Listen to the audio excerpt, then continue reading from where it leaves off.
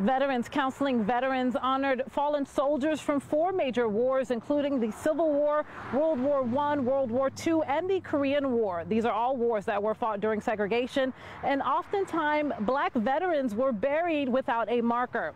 Despite that, the group still honored them with wreaths.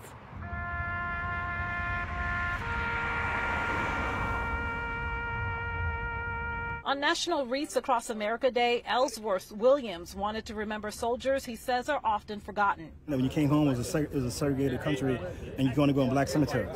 And the cemeteries are so small that you couldn't fit in it. So because of that, they would just put 5 or 6 of them in one grave site with no marker. As a result, he says many fallen black veterans did not receive the proper recognition they deserved. Back in 1948, President Harry Truman issued an executive order to desegregate the armed forces.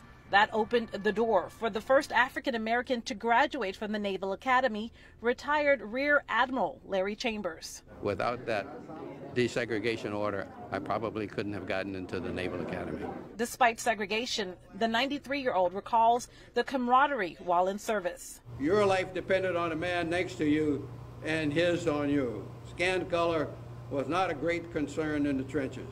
Today he travels the country educating younger generations about his 35 years in the Navy and the importance of honoring those who served. This is honoring all of the fallen heroes, and it's a good thing. Dozens gathered at Tampa's Memorial Park Cemetery to lay wreaths for black veterans who died during segregation.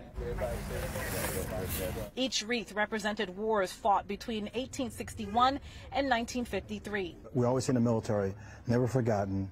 Leave no person behind, no man or woman behind. It's a tradition Williams hopes will continue outside of the annual Wreaths Across America celebration.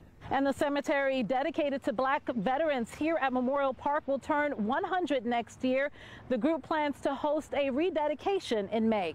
Reporting in Tampa, Fadia Patterson, Spectrum News.